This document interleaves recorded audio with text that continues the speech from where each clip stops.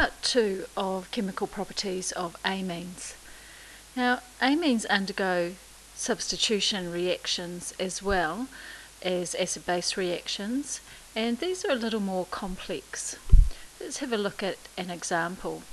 So like ammonia, amines will replace a halogen on a haloalkane. So if we take, for example, chloroethane and we add ammonia to it, remember ammonia has that N with an unbonded pair of electrons on it, and the halogen is the functional part of this organic compound.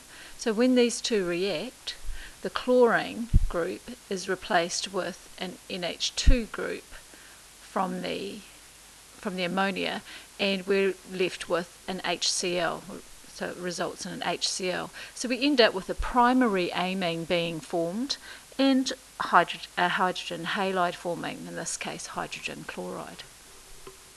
What about if we react the same structure, the chloroethane, with an amine? So we've got methylamine here, or aminomethane, if you want to call it, whichever you want to call it, is going to react in a very similar way. And HCl is going to be one of the products again, so one of the hydrogens, and will be reacting with the Cl to form the hydrogen halide again. So we get HCl formed again in this situation. So what happens then? This bond is broken, so we have a free bonding space on this carbon.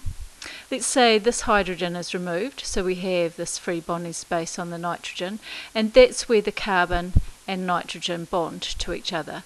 So we end up with this CH3 group, this methyl group, as part of the new organic chemical. Let's have a look. So we've got our ethane, part of the haloalkane, still here.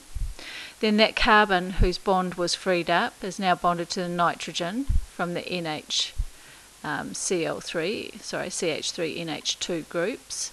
The methyl group is still there, it's still attached, and we get HCl forming. So this product is a secondary amine this time, and again hydrogen chloride is formed, or hydrogen halide is formed. So a little more complex than the other reactions that we've looked at, but if you can see the pattern and work out what's happening and recognise that HCl is formed each time, you'll be able to work out what the organic product is.